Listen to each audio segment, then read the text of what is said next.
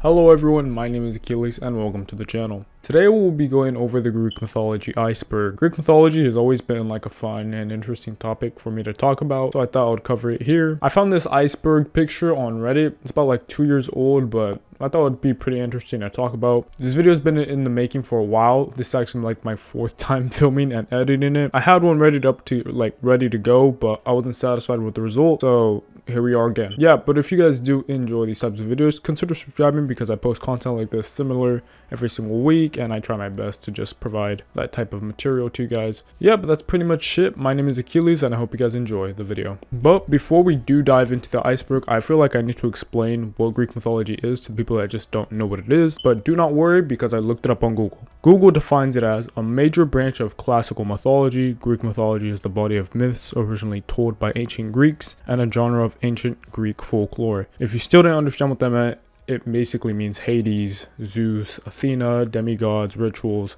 heroes, all that stuff. So yeah, now that we know what Greek mythology is, let's dive into the first layer. We're going to start our way from the top and work our way all the way down to the bottom. So yeah, let's go.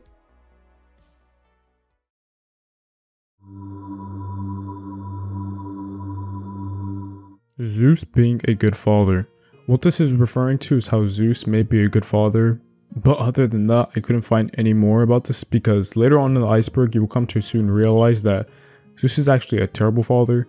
I could explain why Zeus is one of the worst parents ever right now, but I'm gonna save that for later down on the iceberg. But yeah, I don't really know why this is on the iceberg, but maybe it has to do something with modern time Zeus, who knows. Olympians are benevolence gods.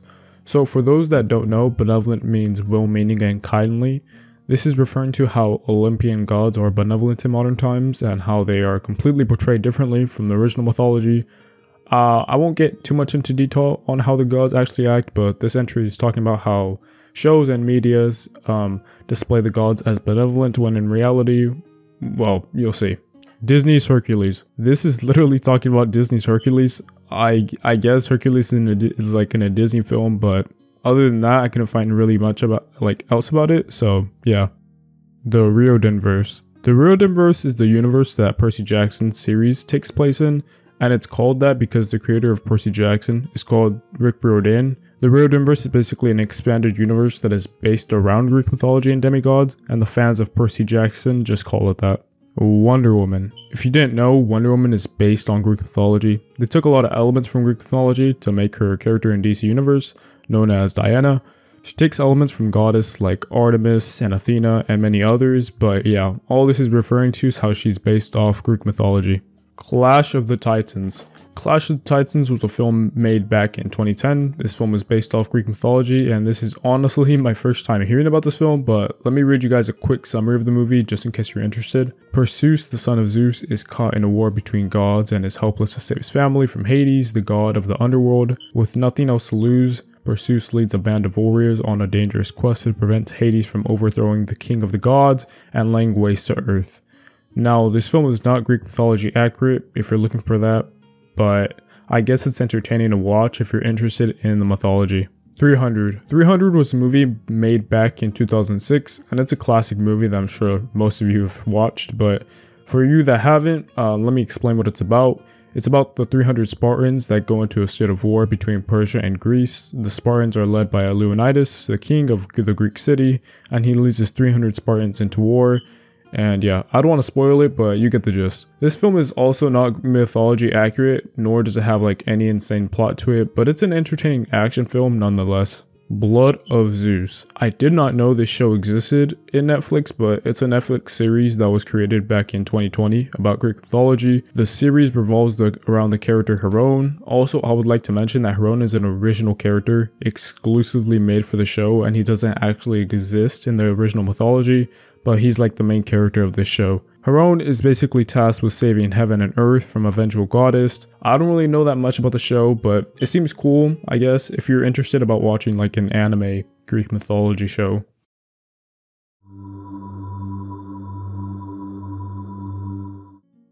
Zeus is kind of a dick.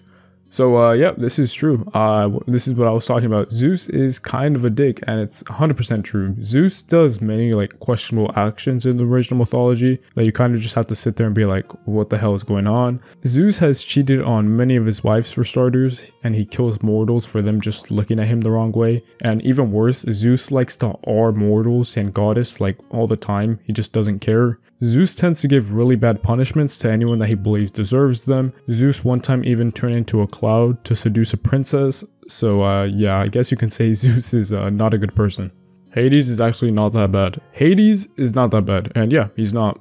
In modern times, Hades is portrayed as the bad god and is referred with satanic and evil views, but in the real mythology, Hades is one of the most peaceful gods there are. Hades hardly starts any trouble, and whenever heroes come to him, he usually assists them and aids them on their journey. Hades is pretty much neutral in most cases, and he's just like seen as the guardian of the underworld. In fact, most Greeks didn't even bring up his name because they thought it was bad luck, so that's why it was hardly mentioned in any of the mythology. So yeah, it's just modern time media portraying the gods differently. Aesop's Fables. This is talking about Aesop's Fables, to which he was a slave and a storyteller believed to live in the ancient Greece between 620 and 564 BC. Basically, Aesop was a storyteller and he had a bunch of these fables and stories and manuscripts that he wrote. I was looking through them and he has a ton of them, but let me tell you one of his most famous ones, which I'm sure all of you guys are familiar with, which is the hare and the tortoise. The story goes that the hare was making fun of a tortoise for moving so slowly. The tortoise grows tired of the hare's jokes about how slow he is, so eventually he challenges the hare to a race. Then the tortoise ends up winning the race, basically going back to that saying, slow and steady wins the race. So yeah, Aesop's Fables is just a bunch of stories back in his day. God of War. I'm sure I don't need to say too much about this one because it's literally one of the most popular games out on PlayStation right now. But I do want to mention that the first 3 installments of God of War, 1, 2, and 3, take place in Greek mythology, and the newer versions from 2018 and further take place in Norse mythology. So yeah, just in case people didn't know. Assassin's Creed Odyssey. Assassin's Creed Odyssey is another popular franchise that took place in Greek mythology, and the game takes place in Greece, but in this game you play as a Spartan hero and uncover more about your past, sort of like the previous Assassin's Creed games. But yeah, I'm gonna be real with you, I'm gonna go on a bit of a rant here. This game sucks. Like, the parkour sucks, the combat feels sloppy, and the story is just like, what the hell? Ubisoft, what the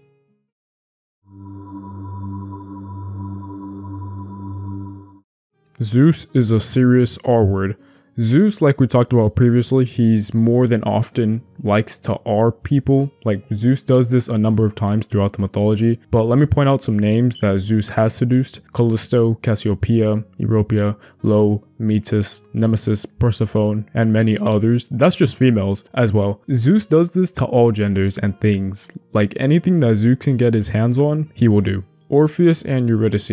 This is a love tale about Orpheus and Eurydice, and it's quite a long one, but I'll try to give a quick summary on what it's about. Orpheus and Eurydice were lovers, and Orpheus was a perfect musician that even the gods loved. Well, one day they were getting married, and one sneaky person despised their love, so he decided to ambush them in the forest. So the both of them took off running from the ambusher, but Eurydice falls into a pit of snakes and gets bitten from a venomous one, and dies in front of Orpheus. Orpheus, in absolute distraught, asks to see Eurydice one last time, so he asks his father Apollo to grant him access to the underworld. So Orpheus gets access to the underworld and starts to play his music for Hades, and Hades and many other gods fall in love with his music so much that Hades grants him the chance for his wife to return to the living, as long as he can escape the underworld without looking at Eurydice. So Orpheus accepts the challenge and he starts to make his way out of the underworld, and all he has to do is wait for Eurydice to step into the light for him to see her again. Well, at the last second, he turns around at the worst possible moment, and Eurydice does not get the chance to step into the light, so Orpheus only sees a glimpse of her. Eurydice is then set back down to the underworld, and Orpheus is denied access to seeing her again by Zeus. Of course, I just gave a quick summary of it. If you want the exact details, I recommend reading it. It's a great story. How Athena was born.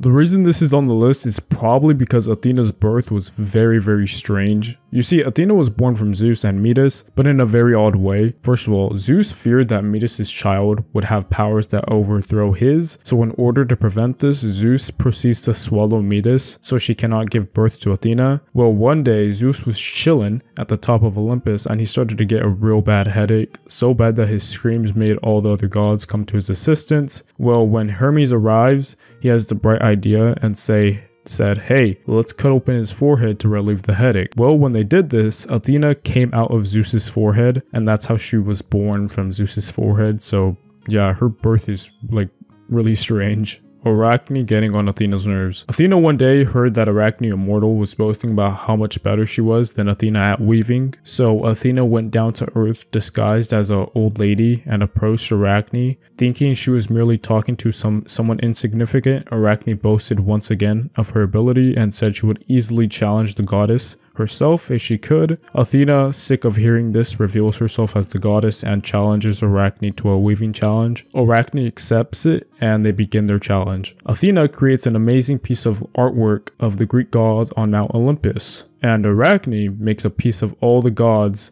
abusing their power and them basically at their lowest. This ticks Athena off and she proceeds to turn Arachne into a spider for punishment. And that's where the word arachnophobia comes in from. So it's pretty cool. And not cool, but what the fuck? Eros and Scythe. Okay, I'm not gonna get too much into detail about this story because it's a love story about Eros and Scythe, but Eros was sent to put a spell on Psyche that made no man attracted to her, but instead he pokes her with an arrow that makes her fall in love instantly, and he accidentally pricks himself with the arrow as well. Feeling bad about like what he's done, he gives her a potion that gives her joy in her life. They both fall in love with each other, and they go through multiple ways to make it work, even asking many gods for assistance. And yeah, like I said, I'm not going to get too much into detail about it. It's basically another like love story. I recommend giving it a read, and yes, it does have a happy ending, sadly.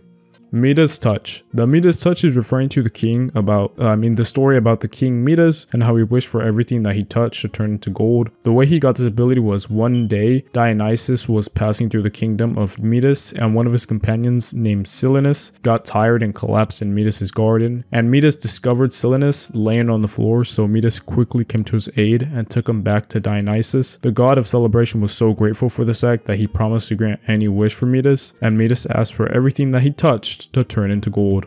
Narcissus. Narcissus was a hunter in Greek mythology and was the son of the river god Cephissus. He was a young and beautiful man that many fell for him, but he showed disdain and contempt. Well, one day he was hunting in the woods and a nymph going by the name Echo spotted him and immediately fell for him and attempted to hug Narcissus. However, Narcissus pushed her away and told her not to disturb him. Nemesis, the goddess of the revenge, learned what happened and decided to punish Narcissus. She led him to a pool where he saw a reflection of himself and fell in love with it. However, it was just a reflection of himself, so he understood that he couldn't bring it into the real world. After learning that, he knew that he couldn't bring his love into the living, so he committed suicide, and that's where the word narcissism comes from. How Aphrodite was born. The entry is talking about the birth of Aphrodite, the goddess of love. The way she was born was she emerged naked from the water around Cyprus.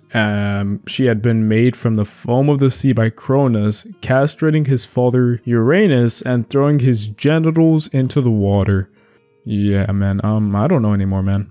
Medusa's awe and punishment. This is talking about Medusa's awe and her whole punishment of it all. So if you did not know, Poseidon was the one to awe and reward Medusa, and the reason he did was to humiliate her in Athena's temple and to break the vow of celibacy that she had taken from Athena. Athena caught word of this and decided to punish Medusa for her act and cursed her with a head full of snakes and any man that looks at her to turn to stone.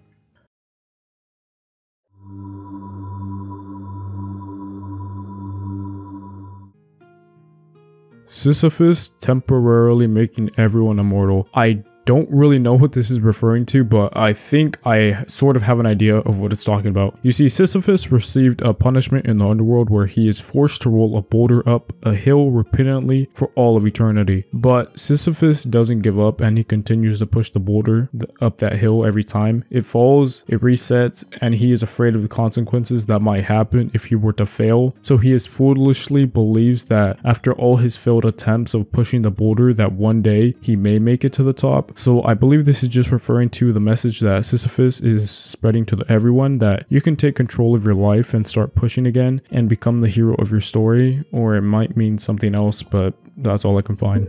How Erichthonius was born. What is up with these weird births that everyone is getting, man? But anywho, the way Erichthonius was born was a strange one. This all happened when Athena visited the smith god Hephaestus to request some weapons, but he was so overcome with desire that he tried to seduce Athena in his workshop. Athena, disgusted, fought him off and struggled in the whole ruckus, but some of his semen fell on her thigh, and in disgust, she wiped it away with her cloth and flung it to earth. And in the process, Erichthonius was born from the semen that fell to earth.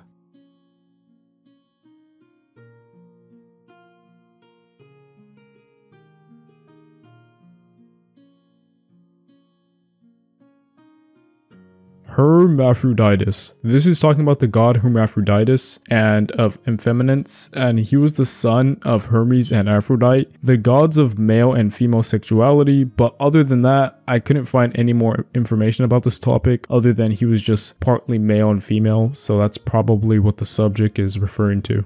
How the Minotaur was born. The way the Minotaur was born was yet another strange birth, but not as strange as I guess. He was basically an offspring of Pasiphae, the wife of Minos, and after Minos offended Poseidon, he cursed Pasiphae with making her fall in love with a white bull, so then she mated with the creature and gave birth to the Minotaur. Not as bad as the other ones though.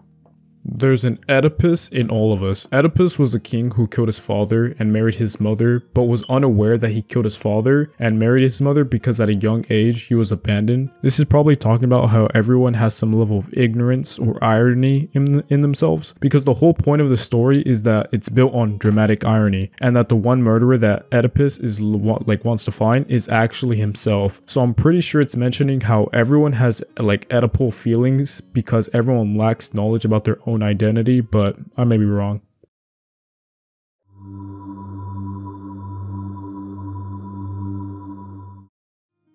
Iliad and Odyssey are based on actual history. This explains why Iliad and Odyssey were based off true events in history. For example, Iliad was in fact written not too long after the Trojan War, and it likely contains real accounts from the war, and Odyssey tends to retell a short story about Hephaestus and the other gods, which is told in a lot of detail with the planetary conjunction that happened in 1953 BC. Now of course the magical fantasy stuff was never real, but some of the characters were based off real people in history. The magical events are just an interesting way to describe floods and diseases that were happening back then, but still most describing the real events. So many believe that a lot of it to be true, and Homer was just recreating the events in a more fancy way.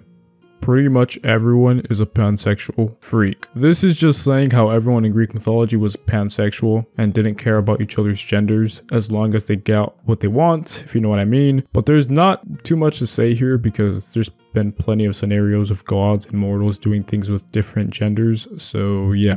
Shape-shifting bestiality. Now this one is true because we have seen that there are plenty of gods that can shapeshift if they please. Zeus and Hermes have shown this example whenever they want to go judge the world, so they shapeshifted into human beggars to blend in, but gods can also shapeshift into beasts. There was this one case that Poseidon shapeshifted in Theophane into a sheep, and he shifted himself into a ram. So yeah, this is no surprise, the gods shapeshift whenever the time is needed. Homer is fictional. This is talking about how Iliad and Odyssey were fictional, which goes back to earlier the other topic on whether the Iliad and Odyssey were based off true events, and to be honest, we just don't know. As the story gets older, it gets harder and harder to tell which parts of the story are real. Now of course the fictional fantasy is not real, but I'm talking about the details of the actual story. Even scholars are uncertain whether he even existed, so yeah, I'll just leave it as that. Tantalus dinner. Tantalus was a person from Greek mythology who was rich and king of Sipylus, but Tantalus dinner was an event that happened when Tantalus had dinner with the gods and attempted to serve his own son to the gods. So Tantalus wanted to test if the gods really knew everything, so he killed and cooked his own son, Pelops, and planned to serve him to all the gods at dinner. But the gods knew almost immediately, and Zeus became enraged and punished Tantalus to forever go thirsty and hungry in Hades. Pygmalion's a sex doll. This is referring to the story of Pygmalion falling in love with his statue, Galatea. In the end of the story, Aphrodite the goddess actually grants Pygmalion's wish and requests that the statue becomes real. This story is a huge influence for countless adaptations in the modern times, and it remains a fascinating myth about love and power. But this entry is just about some dude who fell in love with his statue, except it actually came to life.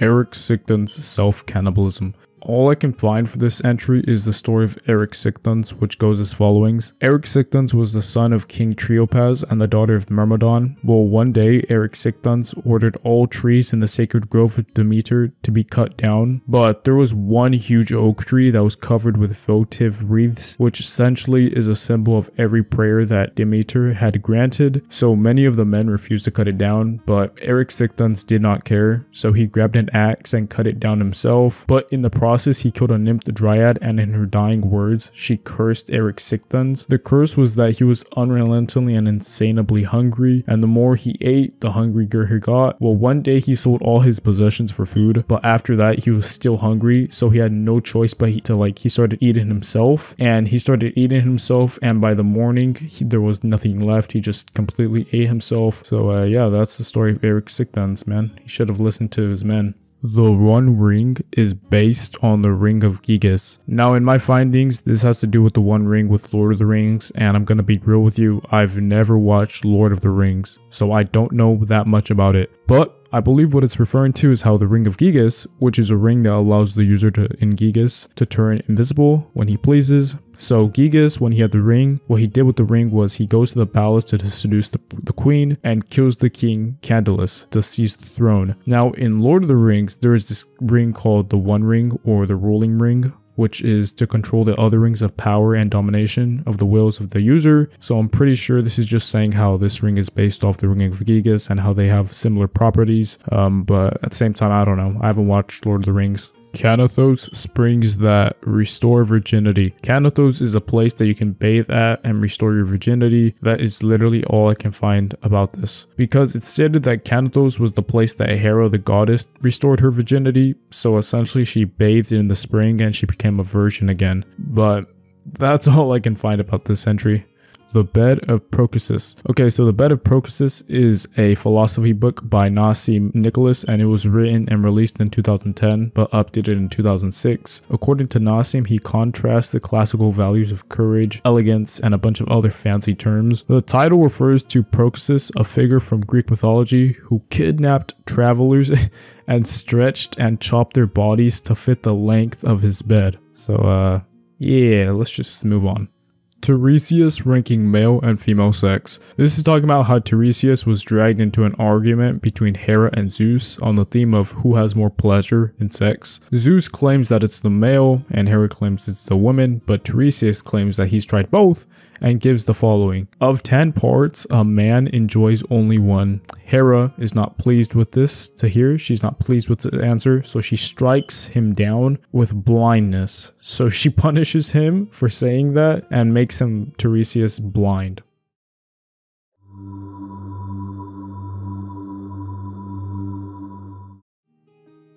Death of King Priam. This is literally talking about the death of Priam. Priam was the last king of Troy during the Trojan War. Priam is killed during the sack of Troy by Neoptolemus. He states that Neo first kills Priam's son right in front of him, and then this makes Priam very mad, so he throws a spear at Neo, but it hits his shield at first. But then Neo drags Priam to Zeus's altar and kills him there, and he even clubs Priam's corpse with his grandson's corpse, so they're together. So yeah. Sword of Damocles. This is referring to a phrase that basically means that something terrible is going to happen to you.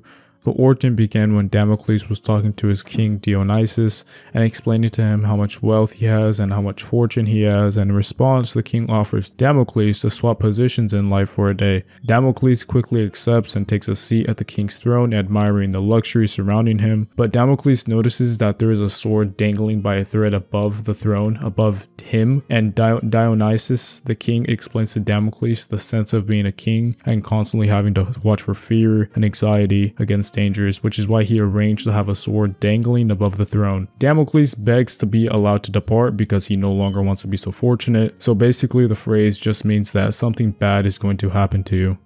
Tereus and Procne. The Tereus and Procne is a weird story because, I don't know, it's just strange I guess.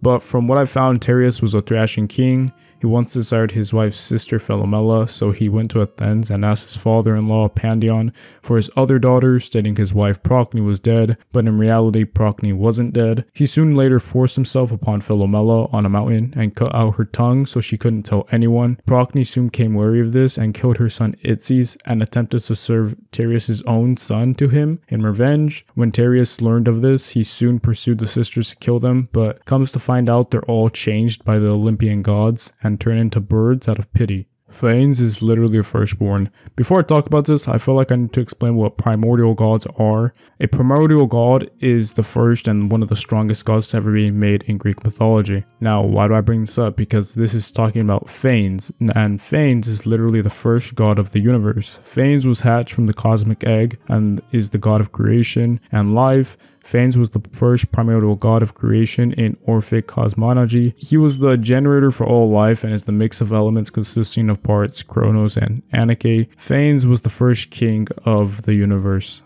We might be past the 5th age. So in order to understand this entry, you first need to understand what the ages are in Greek mythology are. First is the Golden Age. That falls within the rule of Cronus and created by immortals who live on Olympus. Next, we have the Silver and Bronze Age. During this age, men refused to worship the gods and Zeus destroyed them for pity pretty much. But then Zeus recreated these humans out of the ash tree, and this was the time where wars were created out of passion and purpose. After that, we have the Age of the Heroes. This age does not correspond with any metal and is the only age that gets better after the previous age, but it was the heroes of this age who at Thebes and Troy pretty much during those wars. Finally, we have the Iron Age, the most brutal one of them all, where modern men are created by Zeus as evil and selfish as possible and the most troublesome for work and living. Now, I couldn't really find any facts or theories saying that we might be living past the 5th age, so I guess it's just this thing, like this fun thought to think about. Pandora's box is actually empty. This is a theory where Pandora's box is actually empty instead of having any powers left in it. Quick sidetrack, I just want to mention that Pandora's box is actually a jar. It's just that over time people alter the story, so now people think it's a box, but people still speculate that the jar of Pandora is empty even though she states that one thing is still left in it, which is hope. Many say that because she opened it in one time in mankind's history that everything must have escaped from the jar, even the power of hope, which still drives in people's bloods today. The mythology claims that hope is the only thing remaining in the jar, but people are still skeptical till this day.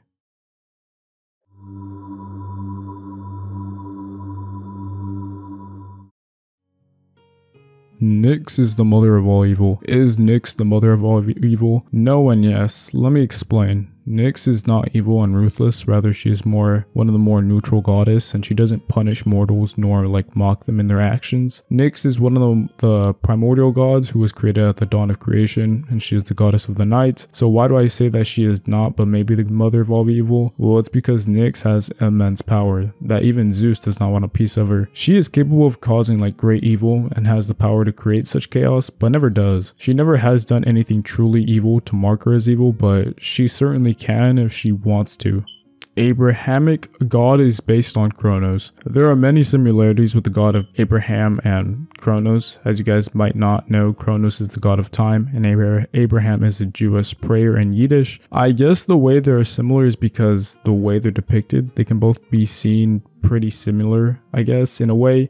You can call them both destroyers, kind of. Kronos was destructive and defeated Gaia, so Rhea, his wife, can give their children as soon as they were born. Abraham wanted to sacrifice the children to form Isaac. Other than that, I really couldn't find any more information about this. I don't even know what this is saying, I guess.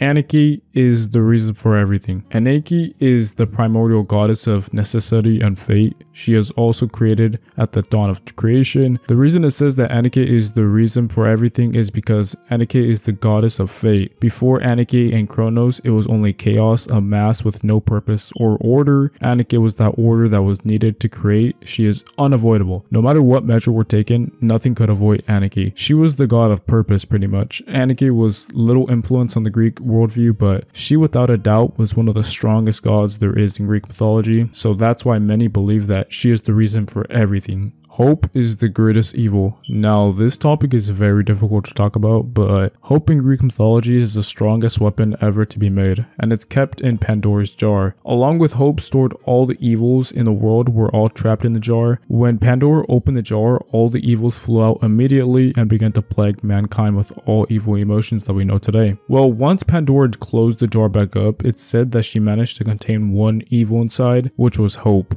Wait, hope isn't evil, right? Well, let me explain now. It was believed by the Greeks that hope was the most pernicious of all evils because it prevented people from accepting their fate. For example, if a prisoner was sentenced to life imprisonment without the possibility of parole, they tend to adjust better at prison than when a prisoner does have a chance at parole. They accept their fate as hopeless and thus learn to be content. But now this just comes down to the person. Do they want to give up? Do they really want to keep going? Is there really a heaven to rest at? Does God want us to dwell and lose our minds to accept our fate? You see where this is going? Now, I'm not very educated about religion and life, but I do want to leave my take on this. I believe there is always a reason to keep going. Nobody should ever give up on hope at the end of the day. At the end of the day, it's what keeps us going. There are always new challenges and mountains to reach every day. There is always a reason to keep going.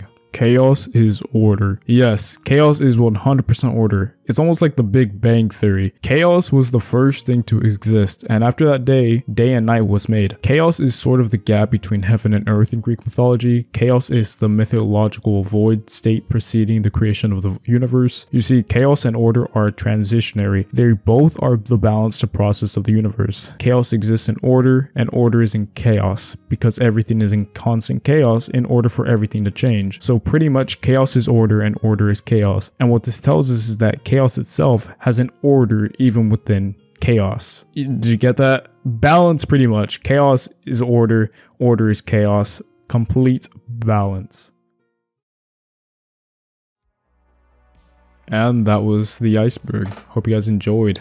I'm not gonna lie, with some of these topics, they're quite some of them are stories, some of them are self-explanatory, some of them are weird, but I did try my best to explain it to you guys in the best of my ability. So if you guys didn't understand it, I apologize. Next time I will do better explanation and research. But yeah, I hope you guys enjoyed the video. This video has been in the process for a while now, so it means a lot to me for anyone who sticked around to the end. So yeah, that's the iceberg. Please subscribe if you enjoy this type of content. But now I have to get to editing because yeah. Okay, bye.